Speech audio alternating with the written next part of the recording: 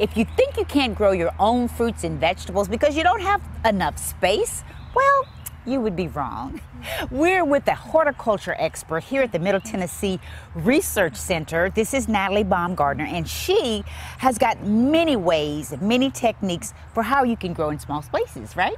Yes, absolutely. So I have the opportunity with Extension to work with homeowners and small-scale growers across the state. Yeah. We still have many folks who grow in half-acre or acre gardens, but more and more we have folks who live in apartments and condominiums and small spaces where really all they may have is a porch, or a small raised bed, or a deck. And so I just have a few examples here today that we can talk about with some things that would fit their spaces really well. Fantastic. Well, let's start with the thing that I think is most impressive to me. One of my favorite vegetables of all times is the cucumber.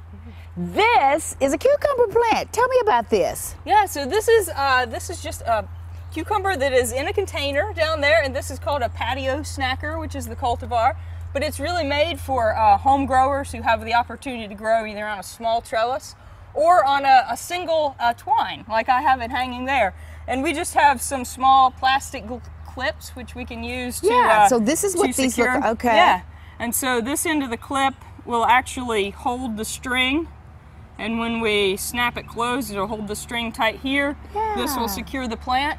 A few clips all the way up, and this is only about a 5 or 6 week old cucumber plant. So in just a few weeks, you can see the blooms, and the young cucumbers on there will be fruiting. I love that. Now you've got another way for folks who may love, they're cooking with herbs and they want to maybe have them right outside their back door. These are a couple examples of this one was planted from seed. Yes.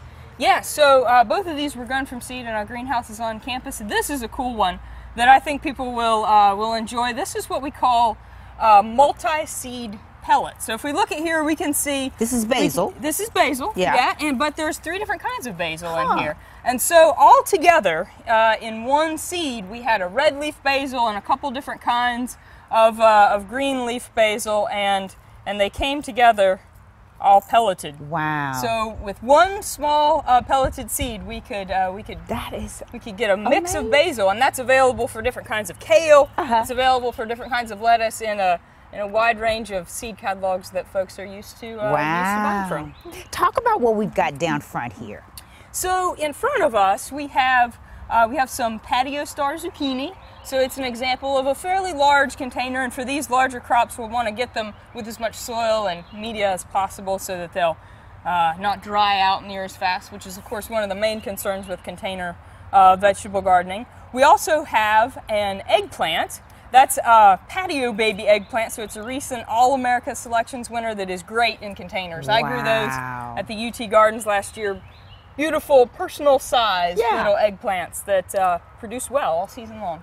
Natalie, you're going to be teaching a class as well as some other experts here tomorrow at the Fruits of the Backyard event. Talk about that. Yeah, so tomorrow, right here in Spring Hill, we're going to have a Extension and Ag Research Field Day, and it's going to go from 8:30 to 12:30. We're going to have different presentations throughout the morning on some container and vertical gardening, but also on cane and blueberries by Dr. Lockwood, and we're going to hear some about bees and how they fit into agriculture by Dr. Scott Stewart.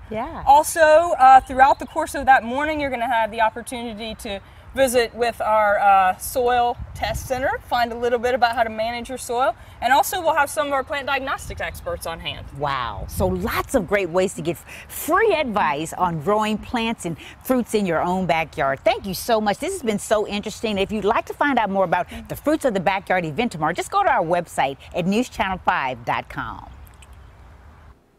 Very cool to see that cucumber thing look very cool. Oh, well, I know. Even if you just have a patio or a deck, you can still have a vegetable garden. I love that. Check that out, definitely. Really cool.